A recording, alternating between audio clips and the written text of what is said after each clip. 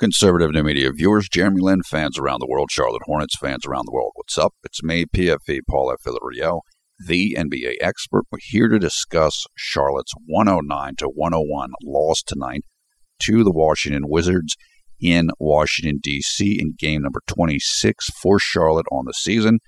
The defeat drops them to 15-11 on the year. The player of the game for the Wizards was John Wall, who had 27 points and I believe 12 assists to go with it. The various starters, including Jared Dudley, who is not usually a starter, played well for the Wizards. Garrett Temple also. And what I think happened to Charlotte in this game was I think that Washington was more focused than Charlotte was for most of the game. And then Charlotte made a really nice comeback late in the fourth quarter. They almost had a chance to sneak out the win. They couldn't quite get it done, and therefore Washington took the victory. Now, JLin, let's talk about him, right? JLin had 15 points, 6 rebounds, 7 assists. I actually thought he had 8 assists, and he did, and then they took one away from him on the stat sheet. I'm not sure exactly why that happened, but it did happen. So, and I made a note, my own notes. Jeremy had, I would say, at least 8 unconverted assist opportunities, meaning where if the player makes a shot, then Jeremy would have gotten an assist. 2 of them were Spencer Hawes, where it was right at the rim, but it happens. If it's a player that's more athletic than Spencer Hawes, then those are probably definitely converted shots, but that's the way it goes, and that's how it is. It's almost like when Jeremy played with Omer Asik in Houston, where you'd miss a couple of assist opportunities maybe each game just because of what Omer Asik's limitations are. He was a -7 on the game. Jeremy had 3 turnovers. He played 36 minutes. He shot 6 of 13 from the field, including 2 of 2 from three-point range, 1 of 1 from the free throw line, and his efficiency was 18 in 36 minutes, which is that's good, solid. It's a good number. Jeremy came into this game with a 16.1 PER, and I would imagine that will go up slightly after this game. Jeremy was fantastic in this game. He really played a good game, and I thought that early on, and for the majority of this game, Jeremy was the best Hornets player on the floor, and I thought he was the one most focused on winning the game. I'm not saying that other guys weren't trying or that they didn't care, but I'm just saying that I thought Jeremy was the most locked in on trying to get the win. I think that's why Steve Clifford played him as much as he did. He was second in minutes only to Kemba Walker, who played 41 minutes tonight.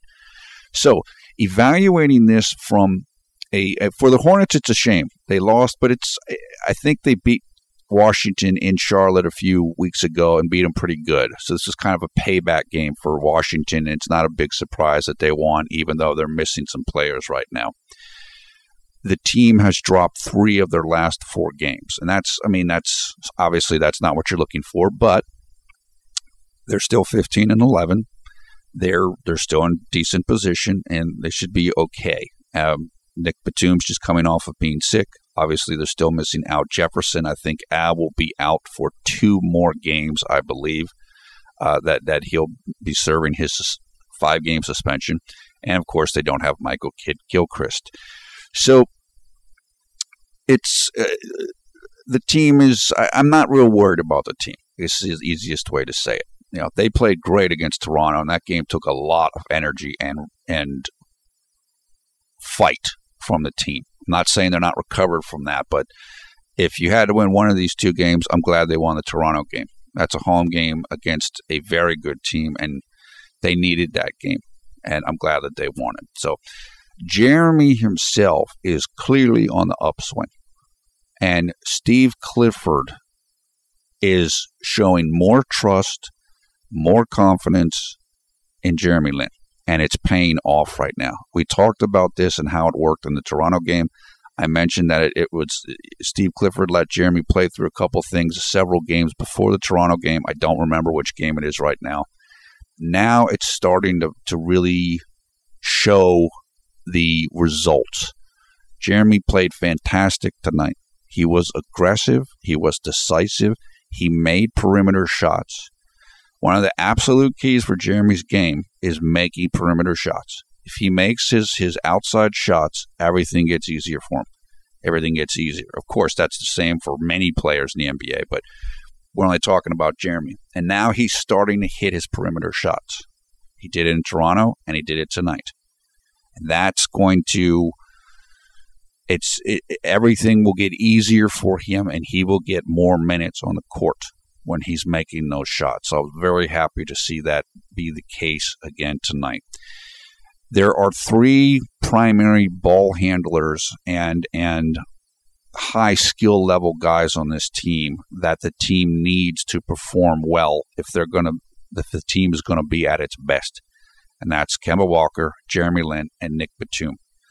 And they're starting to get that sync. This wasn't the greatest game for Kemba. Nick, as I mentioned, just coming off the illness. Nick really was good late in this game. He really picked it up. But you don't expect him to be at full strength yet, as he is returning from illness. But when those three guys can get into a groove themselves and with each other, that's when this team is going to really do what it's capable of doing. And JLin played well tonight, and Nick Batum played well tonight late. So Kemba was a little bit off, but you're still starting to see the potential of what this team can be. To say nothing of Al Jefferson or other big men.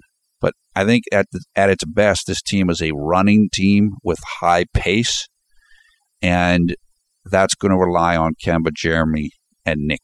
And so we want to see those guys working together more and more, and they're getting there. They're getting there. There's still, I think, some chemistry to be worked out between Nick and Jeremy. Like there was a miscommunication on one play in this game, but I mean, it's normal. It's going to happen. They're both new teammates, and Nick's often with the first team, and Jeremy's often been with the second team. So it's going to take time. I think Jeremy's and Kemba's chemistry is definitely improving. It just gets better and better and better. They had a lot of nice plays in this game. So overall, I'm extremely happy. If you're a JLin fan, he looks like he's really shoring up the sixth man spot. Looks like he's the go-to starter when somebody's hurt or injured or ill, like Nick or PJ Hairston. And Clifford clearly is putting more trust in JLin. And JLin is responding and playing the best basketball of the year and some of the best basketball of his career. So as I said, the best is yet to come. It's going to get better, health provided and everything else, knock on wood or whatever good luck charms you go for. This is going to get better. It's going to get better for Jeremy, and it's going to get better for the team. So we'll move on to the next game, which will take place 2 days from now on Monday, December 21st here in the United States. I don't have the information in front of me, so I can't tell you exactly what time it is. Obviously, it'll take place then the following day in Taiwan and throughout Asia. So that is it. I'm very encouraged by this game. Very encouraged. I love the way Steve Clifford has dealt with JLin recently, and I think better and better things are yet to come. Thumbs up, thumbs down, your comments below. Thanks a lot for watching Conservative New Media. Again, I am PFV Paul F. Villarreal, the NBA expert. Also, thank you to Gary Chen and the Jeremy Only Lynn Garden people for the artwork you're looking at right now. You'll find more information about them, this game highlights, and how you can come and sync up with us here at Conservative Media in the video description below the video player. Hope you're having a great night, a great day, wherever you are around the world. When you watch this video, take care, and we will talk to you again real soon. Love it. Love what's happening right now. I hope everybody's having a great holiday season.